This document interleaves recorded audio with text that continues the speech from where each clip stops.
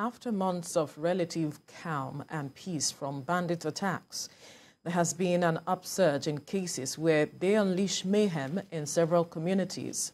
Some of the states affected are Niger, Kaduna, Kogi, Adamawa, and Bayelsa, killing several persons and kidnapping no fewer than 34 persons, including 2 police officers. Bandits also made away with arms and ammunition. Although security agencies have imposed curfew in some of the locations, this has caused palpable fear in the minds of Nigerians who may not be able to sleep with their eyes closed. Well, joining us via Zoom from the UK to discuss these security issues is a preventive terrorism consultant and president of Africa Security Forum, Temitope Olodo. Good morning. Thank you for joining us on TVC Breakfast. Good morning. It's good to see you again. Good to see you after a while. Right. Now, just like we have mentioned, there has been relative calm for some months now, and now we are beginning to see a resurgence of these attacks in a number of states. What do you interpret as the reason for this?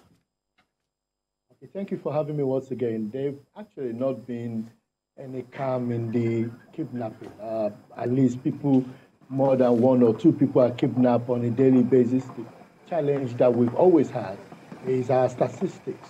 All the statistics that we are relying on are statistics given to us because individuals have either reported that story or we are aware of it. As we speak right now, in the next 30 minutes, another person will be kidnapped in this country, in Nigeria, really. So it's not like the incidents have stopped. I think what has happened is that the news has shifted away from discussing the issue of kidnapping and adoption because of the election. Now that the election is over, now that people are concentrating more, we are saying this. We should remember that schools were closed for the election and prior to the election. So because of that, people could not be kidnapped in schools. So people were kidnapped on the highway.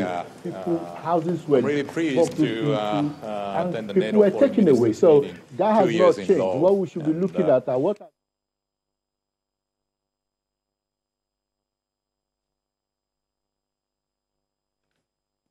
Hello? Mr. Lode, are you there? Yeah. So Yes, I'm I can pleased hear that you. the Japan-NATO cooperation.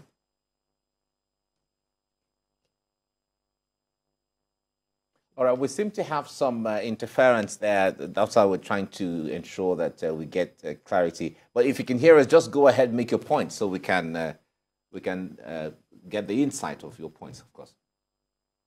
What I was saying is that I would like the to issue of highlight. kidnapping.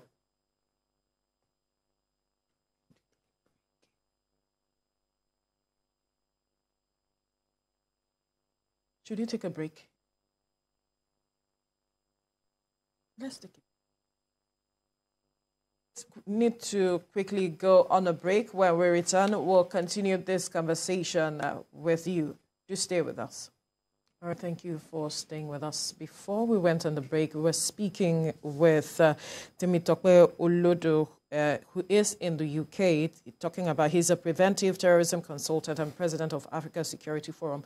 We're talking about the resurgence of attacks on some communities as well as some abductions that we have seen in recent times.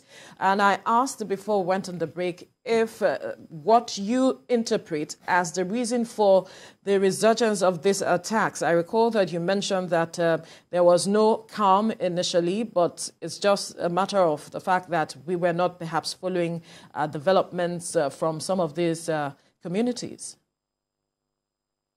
Yes, exactly. And that's the truth. The fact was that a lot of people were concentrating on the election. There was a restriction on movement of people.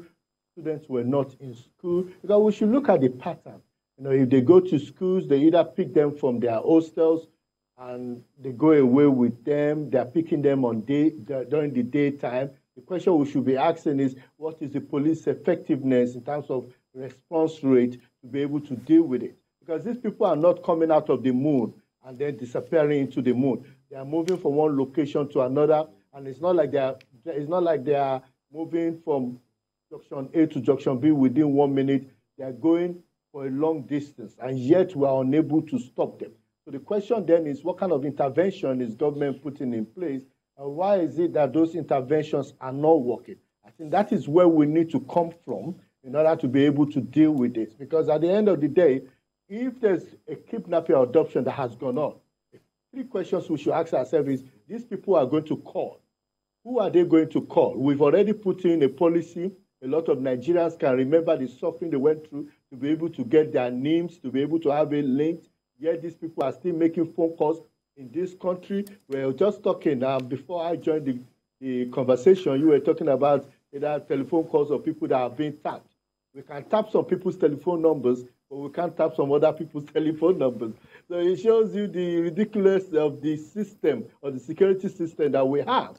You know, we talked about money, why some people don't have money and they are queuing up. Yes, some people are using money for parties and spraying them in parties, in weddings. So you could look and you could see the challenges that we are facing.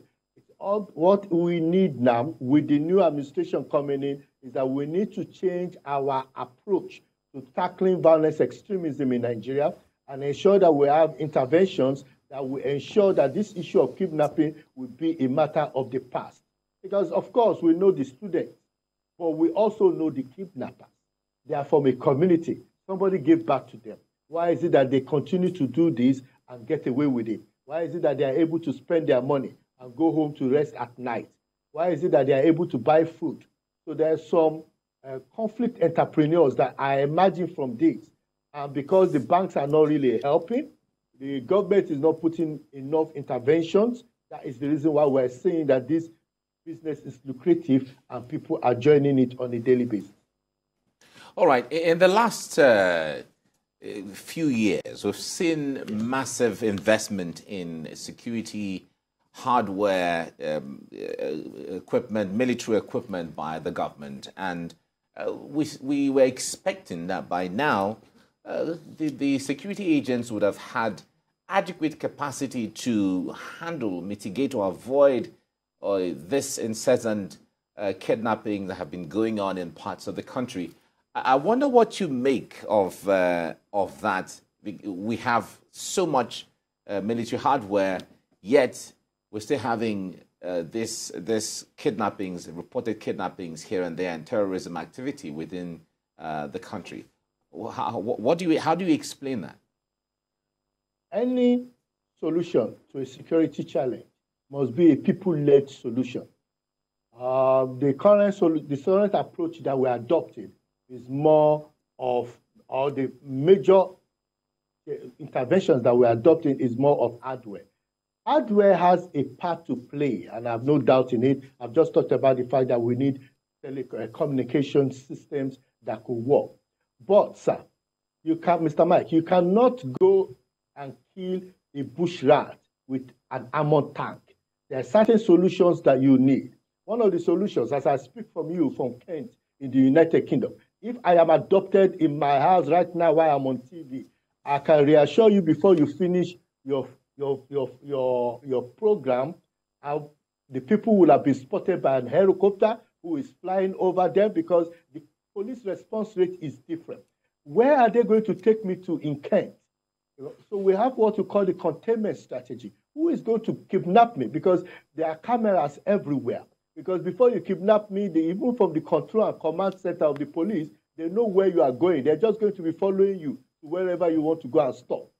That is the problem we have. We have many ungoverned spaces, and we've not done anything to deal with those ungoverned spaces. Every time we want to deal with those ungoverned spaces, we put in politics. Anytime we want to deal with the issue of, I came into Nigeria a few months ago, and even when the government said that people should not be selling SIM card, a woman at the airport who is working at the airport was trying to sell me an unregistered SIM card that I can use that for the few days I was here. So the question then is, the corruption in the system also has made it very, very difficult to be able to tackle it. I'm hoping that the new administration will not just look at this from a military or hardware perspective, but will look at it from a people-led strategy. We need to have a strategy and we need to have an implementation plan. As we speak, and you've been doing this for many years, You cannot tell me what is the KPI, which you were talking about, of the minister, of the commissioner of police in Lagos State. Nobody knows it. Nobody knows how it's measured, and the community do not come them to question. So those are the part of the challenge. I throw the question back to the security service because that is the family that I belong to, and I believe that they are not doing enough and they are not fit for purpose. I feel there's a need for a change in the approach that we adopt in dealing with the issue of violence extremism, particularly kidnapping. And once we put in the appropriate interventions that are needed, and I'm hoping that this new president will do, or coming president will do, they will see a drastic reduction in the issue of adoption and kidnapping in Nigeria. Because those people adopted, we should know their name. As I speak to you, all the people that are not working in the United Kingdom are known to the government, because in one way or the other, they've engaged with them, they have their fingerprint.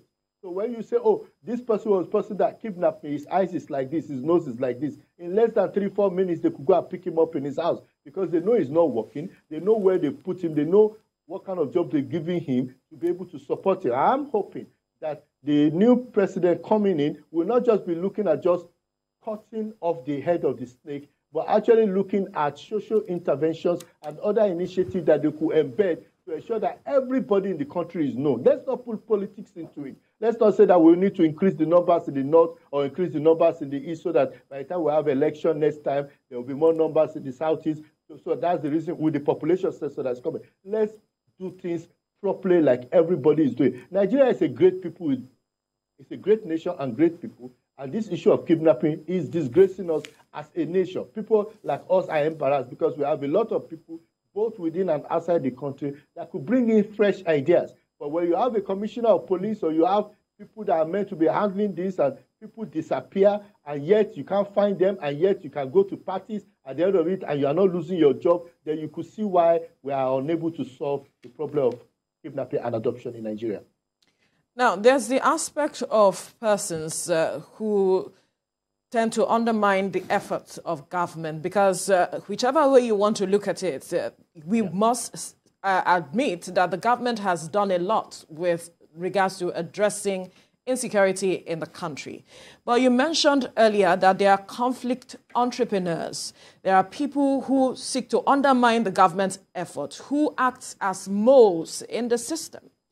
How do we begin to address those people? Because whichever measure the government puts in place, they look at ways of beating it.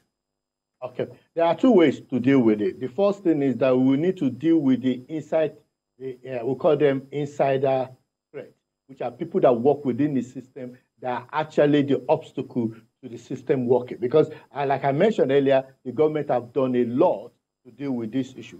So dealing with that, I could tell you as someone that worked as a police officer in UK with Kent Police, worked as a secondment police to individual with the Met Police, and also work in the Office for Security and Counterterrorism. I could tell you that foreign money or any kind of money cannot enter my account because on a 6-month basis, my bank statement is reviewed by my superiors. They ask me what I do or which country I'm going to, because it's called security clearance. So if you ask now how many Nigerians know the level of security clearance that exists in Nigeria and what level the Commissioner of Police is or the Inspector General of Police is. So they have money, all of a sudden you see the Inspector General of Police, I'm not saying this particular one, you see them riding Rolls Royce once they leave government. And you ask yourself, where did they get that money for? Don't we know their salary? So we need to deal with the inside threat and ensure that there is a department that looks into security clearance. Because you and me, we agree that some of the people that DSS have even cleared for political position and will be clearing in the next few weeks, we will sit down and we'll ask, how did this person clear security clearance? Because we know that this person has some baggages. But yet, Nigerian security services seems to be able to clear those people. Then the banks have a problem. Because as I speak to you today, if you send me money from Nigeria, which I'll be happy to accept to be with my bills, but I tell you that within 2-3 months, if consistently I'm getting money that I can't explain, my account will be frozen. As I speak to you, people are doing 419 and collecting money from people, and people are going to the bank to complain that this person collected money from my account. This money comes out from this account, and the bank will do nothing until you go to CBN to report, and they see that their job is on the line. So those are the kind of changes that we need to do, both from a civilian perspective and from a security perspective. Because if we're able to close all those loopholes, then where would this money go? A lot of money have been collected. Billions of money have been collected by kidnappers. Yet, no one single person has been held accountable for the flow of those money. You can't tell me that you collect money, as you've seen on TV, in movies and things like that. If you watch crime movies a lot, they will look at the serial number. They will collect the serial number. Because now that's why the kidnappers are asking for money in dollars, asking for money in so, because they are trying to use different initiatives. And I know that is happening. I'm not blaming the government completely for the challenge, but that's the reason why I said this must be a community-led approach to deal with the issue of kidnapping, with implementation plan that is open to all of us to interpret and understand. As we speak, Nigeria police have never, in the last few years, released statistics that we can rely on. So most of the statistics that we are relying on are individuals like my good friend who are in the security services, who are producing and releasing results about kidnapping. As we speak, you or me cannot actually say that these are the number of people that are kidnapped by Nigerians, because government has not actually given us an official figure on this. And why is it that they are not giving us? Because if they are giving us those figures, then we will know that they are actually working to deal with that. Because we could say, oh, the Inspector General of Police said the numbers was in April was 2,000.